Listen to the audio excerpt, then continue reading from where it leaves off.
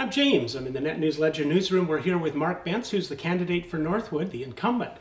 Mark, how's the race going?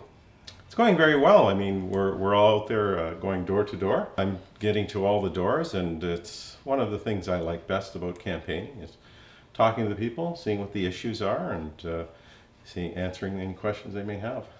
Northwood's turned into a four-way horse race. There's 4 of us now, yes. A little crowded? Never too crowded. I think it's great for the community and Northwood to have the choices they do in this election. What are you finding that the voters are saying the issues are at the door? Well, crime is an issue in the ward, and that's been highlighted by the recent homicides, of course, which concern us all very much.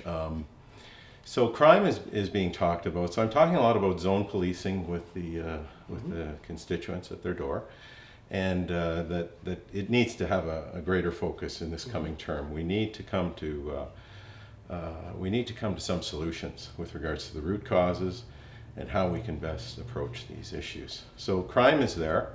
Taxation is always there. You know, people do not want to be overtaxed, and we certainly appreciate that. So inflationary levels of taxation is where I come from. I want to implement inflationary levels of taxation, no more, and that's kind of my approach to budgeting. And the last issue is the event center. We hear a lot about the event center, its location, primarily the parking issue related to it. It's kind of interesting, isn't it? Fort William Gardens has had no parking for, what, 60 years? And it seems everybody wants to park it right beside the arena. Yeah, I think, you know, we have the auditorium that has that type of approach with parking. And this facility, if it is located in the core, will have to use the core parking spots, which will number about 2,500 if that does move forward.